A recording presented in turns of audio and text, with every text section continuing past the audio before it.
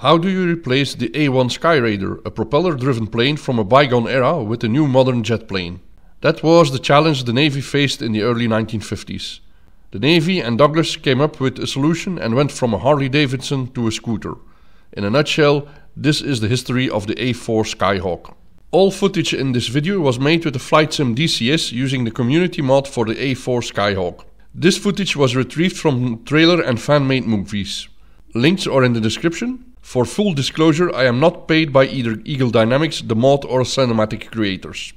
The demands from the Navy for the new plane were very strict. A carrier-based strike jet, carrying a 2,000-pound payload, range 300 nautical miles, a max speed of 500 knots and a maximum takeoff weight of no more than 30,000 pounds. Expected cost price of the new plane could not exceed $1 million. Ed Heinemann, Douglas' lead engineer for the project, was confident he could design a plane not only capable of meeting those demands, but even able to exceed some of them. But the only way this could be pulled off was by removing unnecessary redundancy in the systems and by reducing weight in every part of the aircraft. The Skyhawk was powered by a single engine, first the Wright G65 turbojet, and from the A4E onwards the Pratt & Whitney G52 engine. Two intakes on fuselage sides fed the engine with air.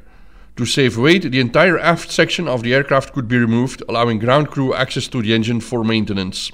This alone saved 200 pounds of weight. The Skyhawk had a tricycle undercarriage and also here weight was reduced. The main wing-mounted landing gear did not fully retract in the wing, instead only the wheels disappeared in the wing, while the undercarriage struts were housed in fairings below the wing. When the first Skyhawks were delivered to the Navy in 1956, they were not only lighter and faster than required, they were even cheaper. If you like this style of videos, you can always support the channel by subscribing and clicking the like button. Suggestions and ideas are welcome in the comments. The Skyhawk carried two 20mm Colt Mark 12 cannons in each wing root, with depending on the model 100 to 200 rounds per gun. The gun proved to be unsatisfactory in combat since it was prone to jams and stoppages following hard dogfighting maneuvers. The Israeli Air Force replaced the guns with two French 30mm DEFA cannons in their Skyhawks, while the Republic of Singapore Air Force replaced them with British 30mm Aden cannons. The first Skyhawk models only had 3 hardpoints, later models had 5 hardpoints. The loadout can range from unguided rockets to cluster bombs and unguided bombs. Although usually classified as a missile, the AGM-62 Walleye was more of a guided bomb than a missile. Air-to-surface missiles ranged from AGM-12 Bullpup, AGM-45 Shrike anti-radiation missiles to the AGM-65 Maverick. The Skyhawk could also carry nuclear bombs. Finally, for self-defense, beside its cannons, the Skyhawk could carry up to 4 Sidewinder heat-seeking missiles. In the early years of the Vietnam War, Skyhawks were the Navy's primary light attack aircraft. Due to its small size and weight, the Skyhawk could operate from the smaller older aircraft carriers designed during World War II and unable to accommodate the larger and heavier F-4 Phantoms and F-8 Crusaders. On May 1, 1967, Lieutenant Commander Theodore Schwartz, piloting an A-4C Skyhawk, managed to shoot down a North Vietnamese Air Force MiG-17 with an unguided Sunni rocket. This would be the only air-to-air victory for the Skyhawks in Vietnam. The Skyhawk has the unenviable honor of being the first combat loss in Vietnam on August 5, 1964, when Lieutenant Junior Grade Everett Alvarez had to eject from his stricken aircraft, only to end up as a POW for the remainder of the war. The last Skyhawk combat loss took place on September 26, 1972, when US Marine Corps pilot Captain James Walsh ejected from his wounded bird. Simultaneously, he became the last US Marine to be taken prisoner of war. 6 months later, he was released as a POW. Another notable Skyhawk pilot and unfortunate POW was Lieutenant Commander John McCain, who later served as a House member and senator in Washington. In total, 362 Skyhawks were lost in Vietnam due to various causes. Among them were 32 A-4s, lost to surface-to-air missiles, and 1 in a dogfight with a MiG-17. In 1969, the Navy established the Navy Fighter Weapons School, made famous in the 1986 movie Top Gun. The nimble Skyhawks made themselves useful as surrogate for the MiG-17. At that time, F-4 Phantoms did not perform as expected against the North Vietnamese MiG-17s and MiG-21s. At the Fighter Weapons School, the F-4 pilots received their dissimilar air combat training against modified A-4s. The Skyhawk would be joined by F-5s, Israeli-made Kfirs, F-16s and F-18s in the adversary role. The first US warplane offered to the Israeli Air Force was the A-4 Skyhawk, where it formed the backbone of the ground attack force.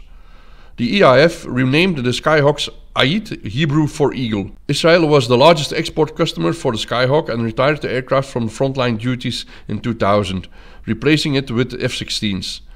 Nevertheless, the Skyhawk remained in use for pilot training until December 2015, when the last Skyhawks were retired from service. The first foreign user of the Skyhawk was the Argentine Air Force, receiving their first models in 1966.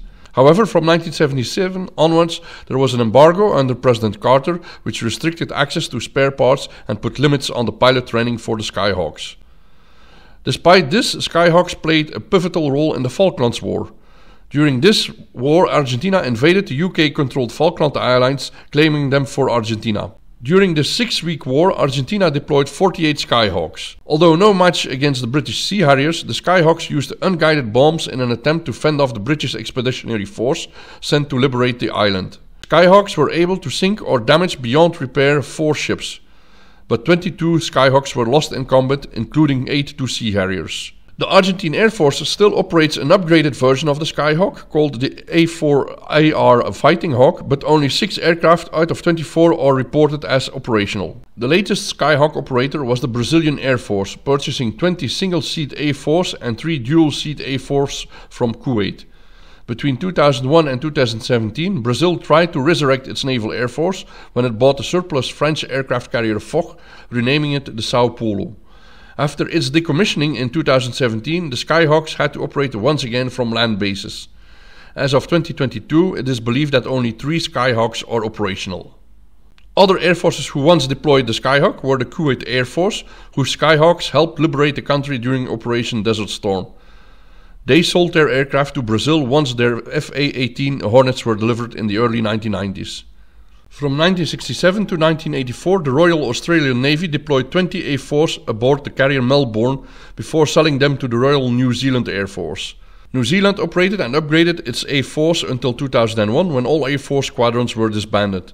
In 2012, 8 Skyhawks were sold to Draken International in Florida, a private company providing services to various military customers. When Indonesia's relationship with the Soviet Union declined, the United States offered 16 former Israeli Skyhawks, which were delivered in 1979. In 1980, 15 more Skyhawks were delivered directly from American stocks. However, in 2003, all Skyhawks were withdrawn once the first Russian Sukhoi Su-27s were delivered. Finally, Malaysia purchased 80 Skyhawks in 1982.